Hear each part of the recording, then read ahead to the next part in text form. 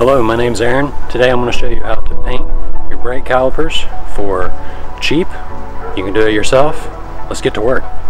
For this project we've got a jack that you'll need, got some paint, Rust-Oleum acrylic enamel, paint and primer. This time I got the gloss cherry red, got some sandpaper, some tape, some Dawn dish soap and a rag, and then finally we also have the plastic bags from the grocery store that we're going to put underneath the brake calipers in order to protect the other parts of the wheel from getting paint on them.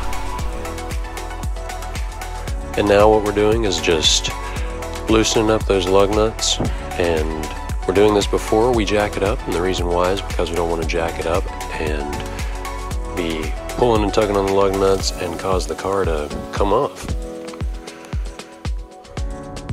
Now I bought a tire iron. I will leave that link in the description. That tire iron is much better than the one that came with the car, which is the one I'm using now.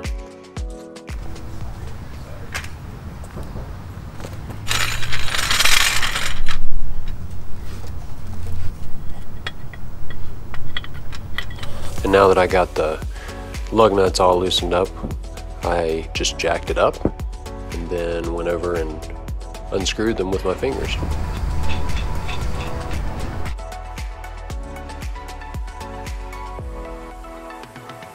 And now, the thing I did there was just turn the brake caliper towards myself. Now we're dusting it off and sanding it, starting off with the 80. And you can work your way up if you want to, but this is not like detailing work. You know, it is going to be behind the wheel, so it doesn't have to be perfectly smooth. All right, so there we got it. What you want to do is you want to put some tape over this heading out of the brake caliper, that exposing what's beneath, that does as well, and then the rubber pieces, there's one above and below as well, I've taped. And we just shake up the old spray paint for about a minute. As you can see, we've got our plastic bags underneath there. Stretch it out, use the elasticity and put it underneath the brake calipers to protect what's underneath. And then we're going to wait 15 minutes after our first light coat to paint our second, a little bit heavier coat. Wait 15 minutes again for our final and heaviest third coat.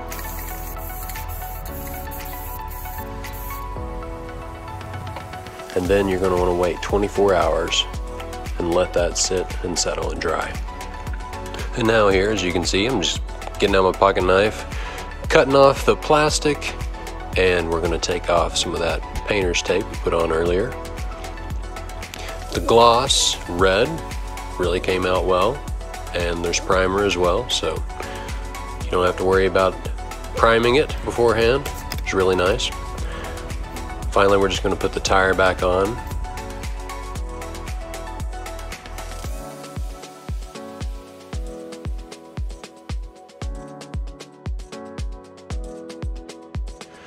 Tightening up the lug nuts by hand, just to start out with, while it's raised up on the jack.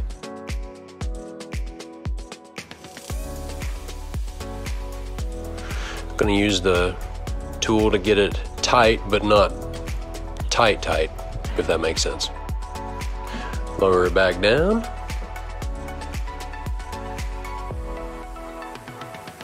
And then we're going to tighten it for reals.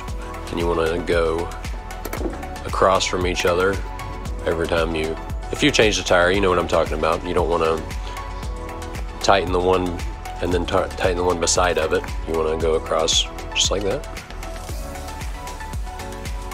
I'm using the can of spray paint to hammer it on there to get good torque. And there we have it, the final product.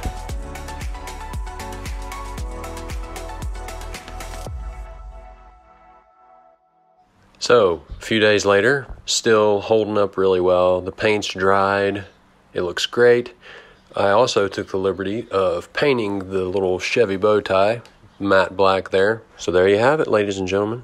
So on the screen here we have all of our prices. Got 2 cans of spray paint for a grand total of $36.51. Be sure to check out part 1 If you're interested in this kind of thing, leave a like if this video helped you. Thank you so much for watching, and God bless.